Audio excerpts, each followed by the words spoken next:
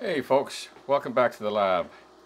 So here we are, we're back all set up again. I did find my little transformer and I found my big diode, so they're in place now. And what I've done over here is I had these TIP 3055 transistors here. You see they're in a TO247 package. And what I did, I had little silicone insulators on them.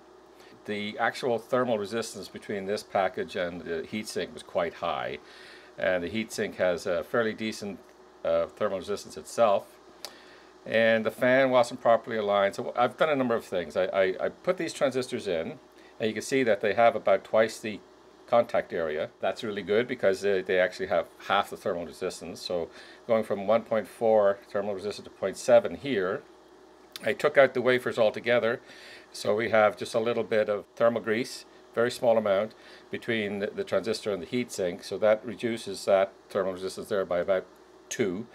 And I've aligned the fan properly, and I've got a fan that's a little bit beefier here. So this fan puts a little bit more air through, and I've lined it properly and held it in place with these copper wires here. So this should help us avoid blowing up one of these transistors. I think we left it off where we were going to set the maximum current. That's what failed, but we hadn't set the maximum voltage first. I think that's an important thing to do, is to set the maximum voltage first, and you can put it up to that maximum voltage, and while you're setting the maximum current, then you're reducing the dissipation across the transistors as much as possible. So that's how we're going to proceed, and we may have to have a couple of kicks at the can here in order to reduce ripple. So I'm going to set the maximum voltage initially to 25, and we'll see how that goes. So let's turn her on here. Alright, and let's bring up the voltage. So I think that's around about where we're at, right?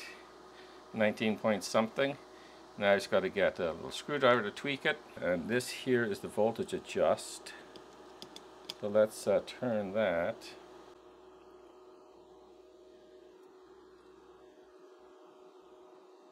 Okay, that's close enough. So we should have a scope up here somewhere. I'll leave that up there. And it looks like we've got about 10 millivolts peak to peak. And I think that's just picking up environmental noise. Look at that. I don't see any ripple there right now. So now is the time to, get in there and start raising up the current. I want to get this up to 5 amps.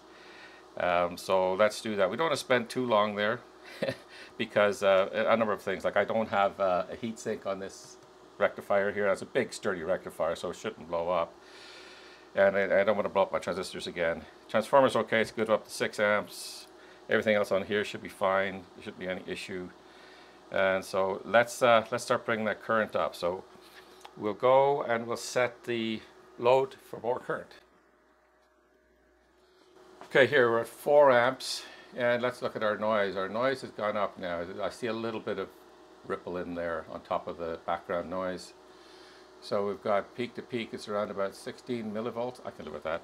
I'm going to set the load here for 5.1 amps. And so far we don't have any smoke coming out now. Let's see, is that where... Oh, look at that. We're already set at maximum here. That's good. Okay. So if I turn this down just a little bit, it starts to limit. And look at the scope there. It limits very nicely. There's no oscillation or anything like that going on. That's pretty good. We've got the oscilloscope set up here to trigger once it passes about 5 volts, and then we should see what the turn on curve looks like. So I'm ready to turn it on now. Okay, there you go. See, it's not quite as pretty as it was. It's not bad. You know, there is a tiny little bit of overshoot there. It looks like it might be about a volt. You might want to improve upon that if you want to use the supply in that way, where you attach a device and a test to it and then power it up like that. That curve is a little bit wiggly there. Just a little post-production comment here. So the unregulated supply is coming up before the regulation starts. So what we're seeing here is the resulting ripple. Putting in a switch in here, and this would be a switch that has to be like normally off. So if you switch off the supply, that switch goes off, and then when you turn on the supply, it doesn't come on until you push the button to make it come on. And what that would do then is it would make sure that everything here is stabilized, and then it just enable the voltage error amplifier here to turn on the output. And another thing you have to do with these transistors, you have to match them. Now the two M3055s I put in there, I matched the gain on them. Had them so that the gain was within 1 or 2 of each other. And unfortunately I can't do that with these. I don't have enough of them. I just bought enough to get me through this. So I wasn't able to match the gain on them. The gain is quite different between the two of them. It's about off by about 10 or so. And I can show you what that does. And you can see this one's got 1.8, let's call it 1.9 amps going through it.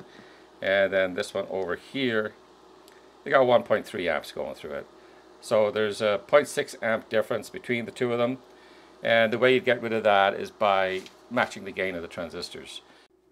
This test here is going to be for turn off, to see what it looks like if you turn it off. Again, this is not an ideal arrangement, but we'll have a look at it and see what it looks like. So we got 25 volts to it. We've got 3 amps coming out of it. I got the scope here set up and the trigger is armed. So let's turn the power off. Beautiful. That's a straight linear drop. Takes a little while, but there's no sharp spikes or anything like that. Doesn't look like it would harm anything. Okay, very good. All right, we're set up here to do a load regulation test. Now, according to the scope here, the trace is exactly 25.50 volts. So what I'm going to do here, I'm going to bring it down to the next notch down. That's 25.42, so it's 0.08 volts below the actual voltage. And we've got 25 volts coming out here. We're going into a 17 ohm load. We've got about 1.5 amps. And what I'm going to do is I'm going to go over to the load and I'm going to change the resistance to 7 ohms and switch that in immediately. So even if it drops 0.08 volts, we'll know about it. So I'm going to arm the trigger right now, changing it now. Okay. You see, we did go up 2 amps, but there was no deflection at all in the voltage. All right, let's see if it works the other way around. See what it looks like going up. We should bring the voltage down a little bit for this test, just so we have some room to go up. So we'll bring the voltage down to 24 volts. Yeah, that's close enough. So that's 24.08 on the scope. So we're going to bring up the trigger to 24.17. And what we'll do is we'll drop this current down about 1.5 amps again by changing that resistance back up to 17 ohms. So arm the trigger, changing the resistance now. All right, yeah, okay, that didn't trigger the trigger at all. So it's extremely stable as far as the load is concerned. So the load can do whatever it wants. It's going to not affect the voltage coming out of it. That's an excellent result.